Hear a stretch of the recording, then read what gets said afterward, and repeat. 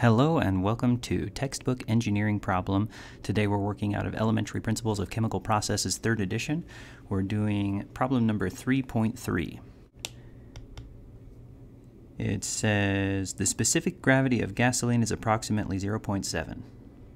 Okay, so gas Sg equals 0.7.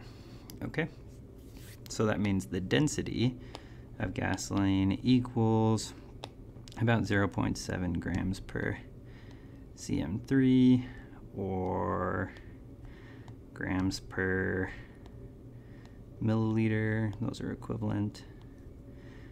Or let's say, or it also equals 700 kilograms per meter cubed. All these things. Okay, let's move on to part A. Determine the mass in kilograms of 50 milliliters of gasoline.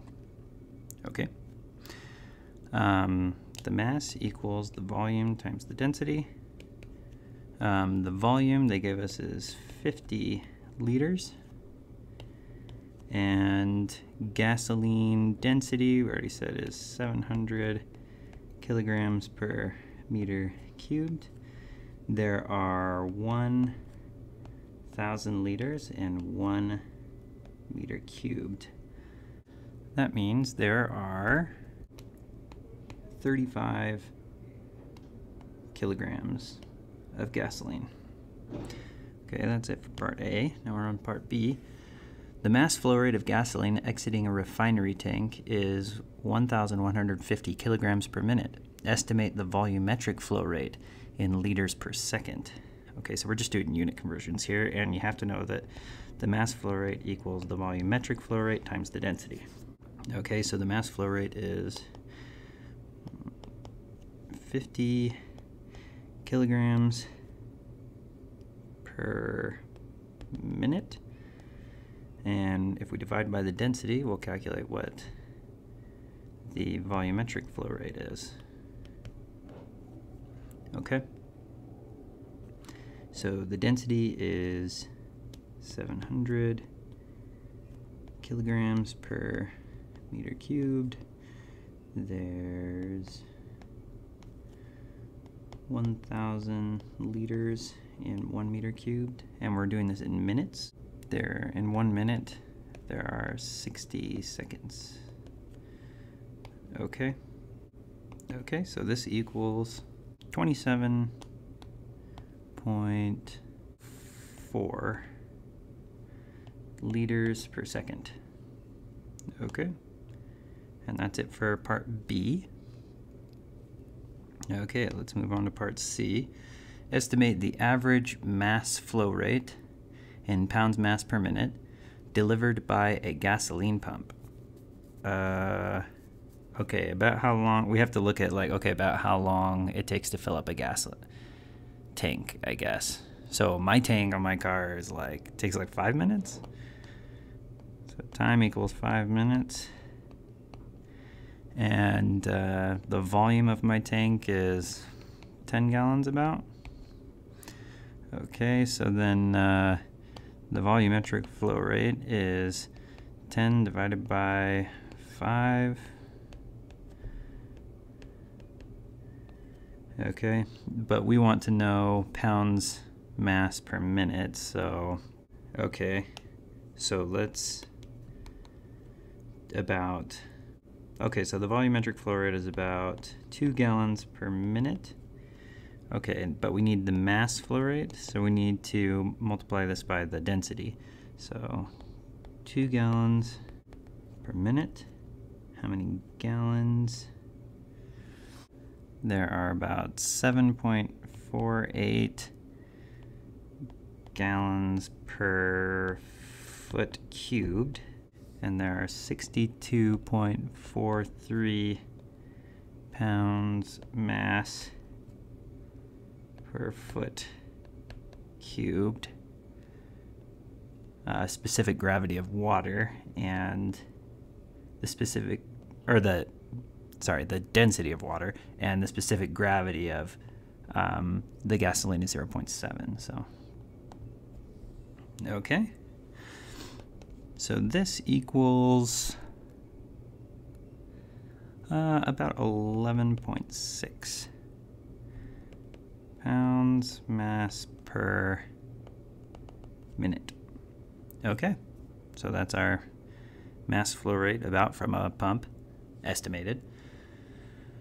Okay, let's move on to part D. Gasoline and kerosene specific gravity equals, okay, so now we have kerosene specific gravity.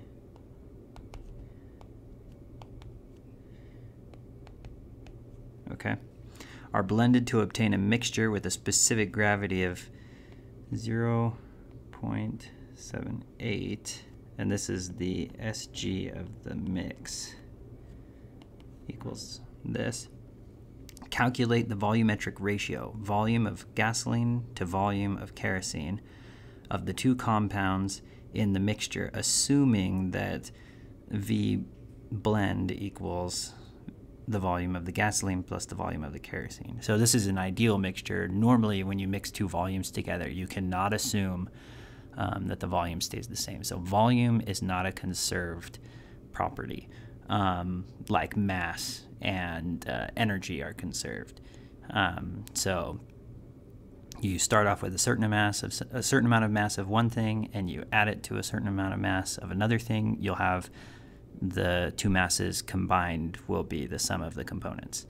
That is not the case with volume. Volume is not conserved. So that's something that they're saying, assume that the volume is conserved. So that'll help us in our equations. We don't have to know some, the non-ideal behavior of kerosene and gasoline when they are mixed together or something like that. We can just kind of ignore the more complex real-world problem here. Okay. So what we need to know is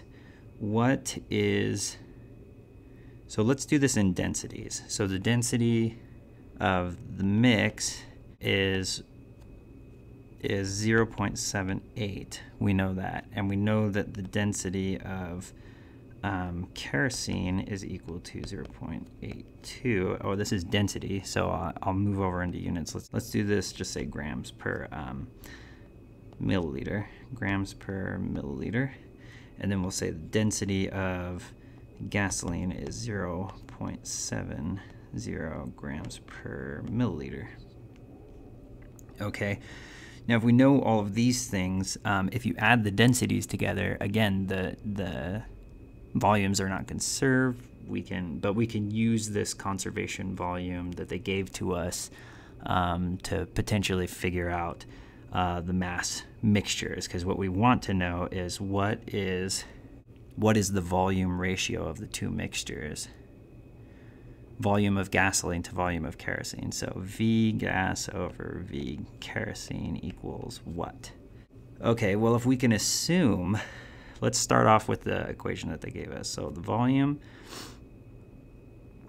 of the blend equals the volume of the gas plus the volume of the kerosene. We also can use the law of conservation of mass. So we know that the mass of the mixture is equal to the mass of the gasoline plus the mass of the kerosene. Okay, and then let's use our last equation that is going to come into play here, is relating the volume to the mass. So we know that the volume equals the mass over the density. Okay, so let's start substituting in values here. So we know that the mass of the mixture over the density of the mixture is equal to the mass of gasoline over the density of the gasoline plus the mass of the kerosene over the density of the kerosene, and get 1 over the density. And then we've got a ratio of masses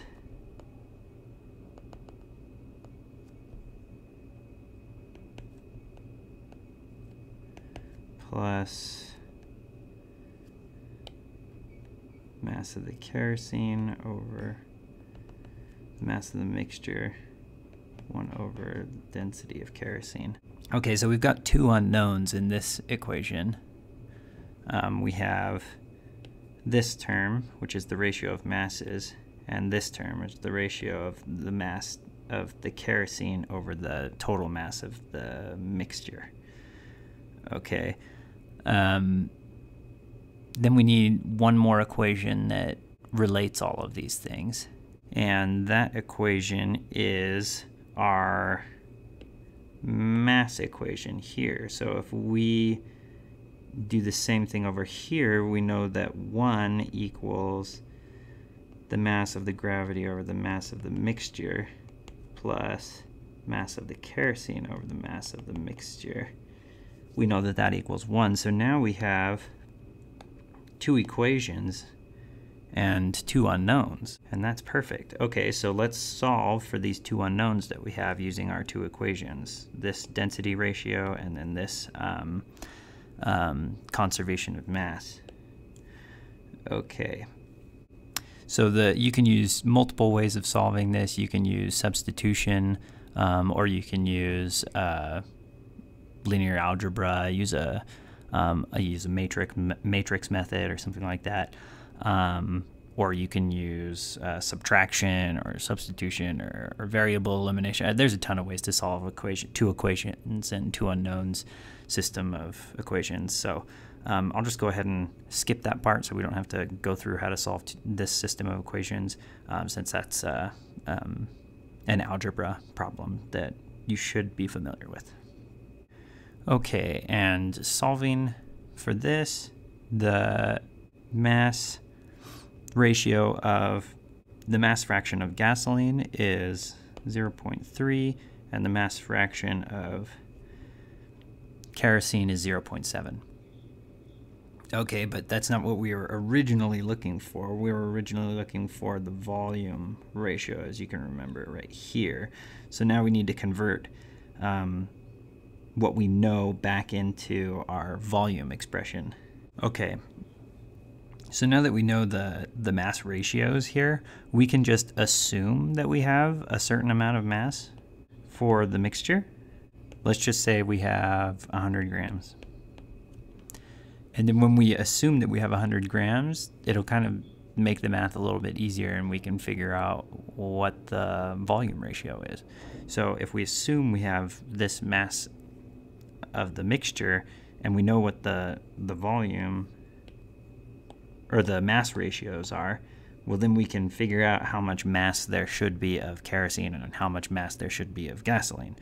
Okay, so if we have 100 grams of the mixture, then the mass of the gasoline is equal to 30 grams, and the mass of the kerosene is equal to 70 grams.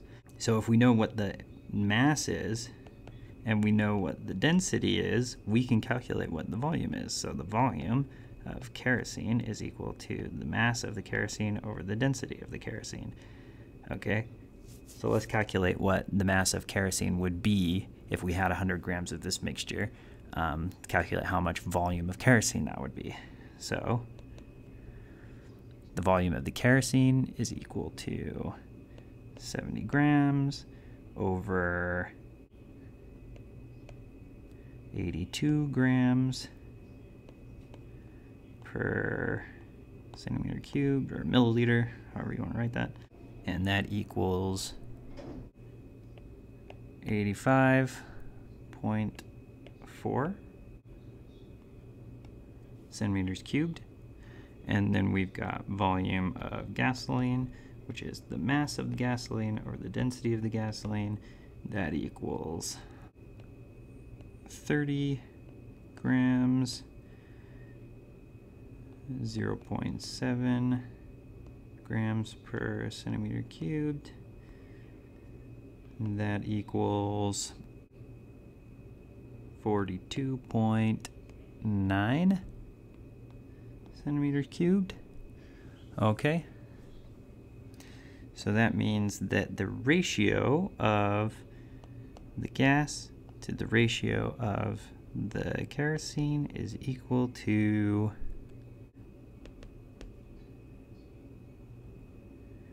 50.02 2. And that is the answer to part D. Great, thanks for joining me on this problem. If you had any questions about the process or how to do things, drop a comment in the comment section, and I will get back to that as soon as I can. All right, I hope to see you in the next video. Thanks, bye.